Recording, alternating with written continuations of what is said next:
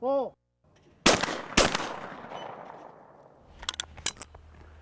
Gun fit is the most critical aspect in all of shooting. Not only is it important to the world-class athlete, it should be understood by the avid outdoorsman and shooting enthusiast.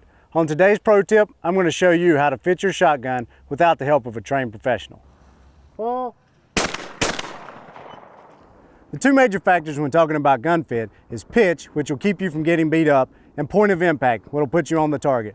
When we're talking about pitch, we're referring to the angle at which the stock has been cut. Now you can check your pitch at home or your local gun club, provided a competent framer has been used, by simply placing the butt of the stock on the ground close to the wall.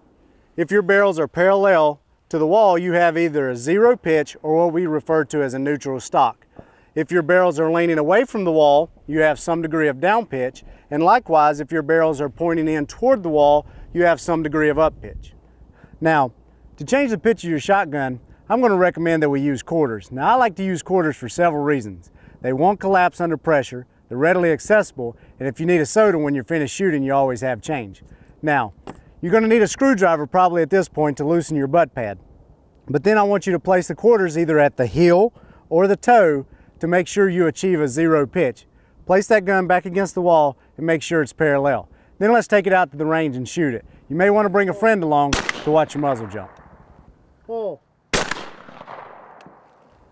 Now that wasn't too bad, but let's see if we can do a little bit better. Let's continue adding 1 quarter at a time till we get up to 4 quarters, documenting your muzzle jump each time. And the reason that we're doing that is because when we get it right, we want the muzzle to come straight back and shouldn't recoil up into our face. That's what causes us to get hit here. Oh. Oh. Now that we've set the pitch on your shotgun so you won't get beat up, let's talk about point of impact so we can hit what we're aiming at.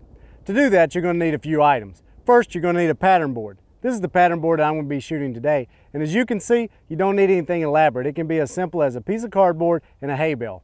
Also, you're going to need some moleskin. We're going to place this moleskin on top of the comb to raise that point of impact.